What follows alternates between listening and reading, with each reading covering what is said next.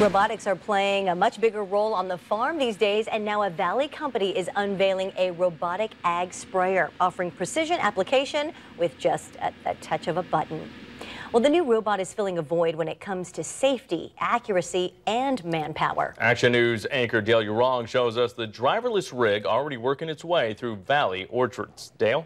Jason and Margot, the Delorean of spray rigs might look like it belongs in a showroom, but this vehicle is moving the ag industry forward at a very measured pace. Orchards and vineyards are sprayed with everything from pesticides to fertilizer. But this spray rig doesn't need a tractor or a driver. Gus runs by itself. GUS stands for Global Unmanned Spray System. Crinklaw Farm Services in Kingsburg incorporated the same fan and drive shaft with the new electronic software which allows the vehicle to be self-guided and self-propelled.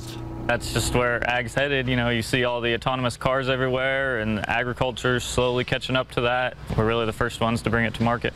Gus looks like it's built for speed, but it moves slowly among the trees, delivering precise amounts of spray row by row.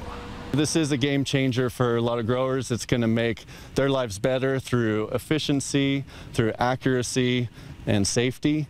Instead of driving a tractor to spray the trees, the operator can be a mile away from where chemicals are being sprayed. It's helping us and the growers and filling a void. You know, there's problems finding ag labor these days. This takes that out of it when it comes to spraying. Gus gives us a glimpse into the future of farming.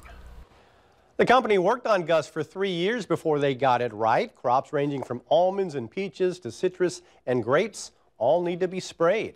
Dale Urong, ABC 30 Action News.